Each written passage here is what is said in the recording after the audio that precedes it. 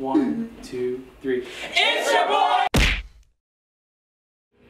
So yesterday was my first full day of vlogging, and it wasn't as bad as I thought it was going to be. I thought it was going to be way more like intrusive and like more work, like, oh my gosh, I have this camera I have to drag around and I have to make sure I get these shots. But it was actually quite pleasant. It wasn't bad, you know, but it was a lot, right? And I guess I just wasn't ready. Yesterday was a full day and I didn't get to sleep, so it was a very busy day. And needless to say, today didn't start off good. I'm not having a bad day, but the day is not going good because of a couple reasons. You know, yesterday I didn't get a chance to read my Bible or even pray. I didn't really talk to God at all. I was just so busy with trying to do the vlog and trying to do things right. I kind of just neglected God, and you know, a lot of Christ followers, we do that. You know, we're not going to admit it, but that happens. You know what I mean? So for myself, I had to be real intentional about reading the Bible, right? Because if I really believe that life is a spiritual battle, the enemy, that's the one thing he's trying to get me not to do. He would distract me with everything else, even doing good things, as long as I'm not reading my Bible and obeying what God has to say. So I had to really make that intentional, and also scheduling. I really have to. I got a planner, and I plan a schedule definitely my week, and I didn't do it this week, and I see the effects of that. I see that if you're not organized, you don't have anything structured, you will let anything just come in, and you're not really you're not really pressing towards a goal. So right now, I need to take a time, need to pause. I really need to plan my life and plan my week at least, and have a more productive day, and then hopefully the rest of the week can also be more productive.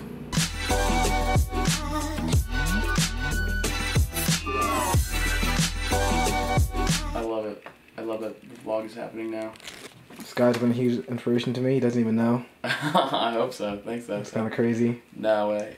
Oh, the third. I wanted to start before him, and then he hated it at first, and he loved it, and he started, and he's been killing it, man. I got obsessed.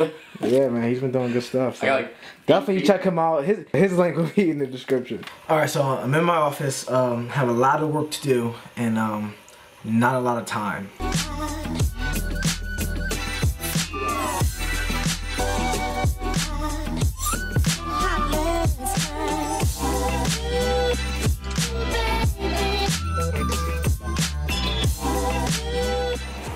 Sharon came to the office too. What's up? This is an unplanned work together thing. Alright, so I'm a youth leader at Crossroads Fellowship, and on Wednesdays we have youth group. So that's where I'm about to go now. Heading downstairs to do that now. Why are you looking at my camera like that, Joel? What? What you got on my camera, bruh? What you got on it? What do I got on? Wait, what do you mean? This is so cool. Is this bendy? Oh, come on, what are you doing? It's not a toy. It's not a game. It's not for fun. Business. Business. Here's the album cover. What is it called again? Letting It Go.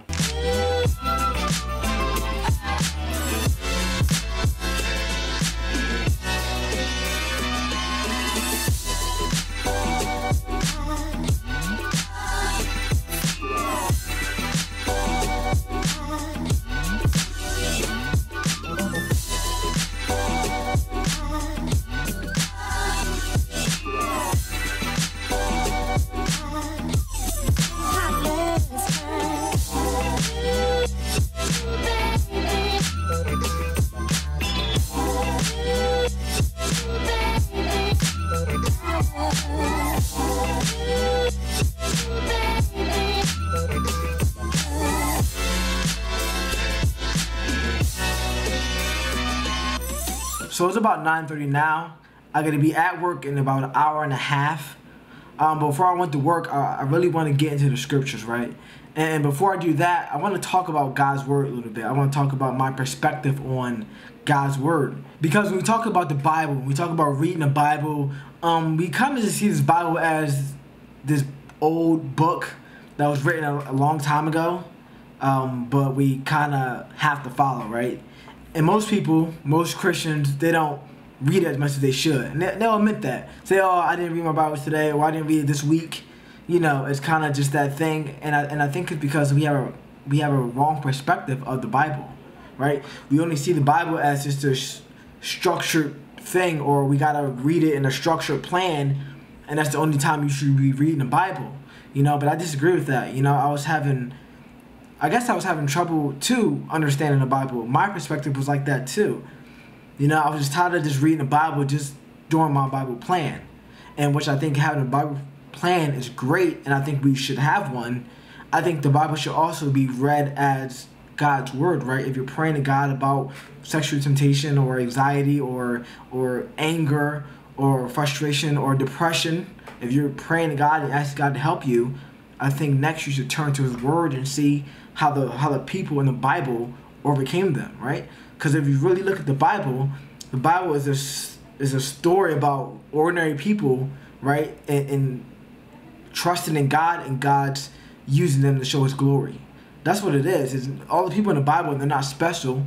They're not any more special than me and you, right? But what they did was they trusted in God, and now we can use their example, go through their example, and see how they overcame, and also for instruction. So we just need a better perspective of God's word, and I'm still struggling with that too. And again, like I said earlier today, like, if I really believe that life is a spiritual battle, in which I do, you know, the enemy is going to do anything he can, you know, to put roadblocks in my way, to put business in my way, to put Facebook or social media or anything in the way of me really sitting down and getting power, you know, from the Word of God. And if you guys are struggling with having a structured plan, because I know a lot of structured plans fail because they're just plans, right? There's no true understanding of it, definitely on your own. But I found a resource, man, called the Bible Project, and I'll have their link in the description. And these guys have changed the game, man. They have a video for every chapter of the Bible and a video for every theme of the Bible. So as you go through the Bible plan, you're not just reading the Bible, right? You're watching videos on Genesis and you're watching videos on heaven and earth and what that really means, heaven and earth. They break that down, and it definitely gives a new passion for the Bible, right? As you go through, you're looking forward to, you know, how does this make sense with that, and it's becoming the greatest story ever told, which is God's word. So I just want to encourage you guys, man. If you guys don't have a plan, man, start now. Don't wait. I won't wait till the first of the month. Start now. You know what I mean? Because again, like I said, this is war, man, and we gotta get on it. Trust me, man. You don't want to be by yourself. You don't want to fall, man. So yeah, man, that's what the end of the vlog with that. Thank you guys for watching. I really do appreciate it. I appreciate all your support. You know, yesterday was my first vlog, and I got a lot of support, and you know, just I really appreciate it, guys. Lastly, I just want to encourage you guys to light in God, and He'll give you the desires of your heart. It's your boy MP. We out.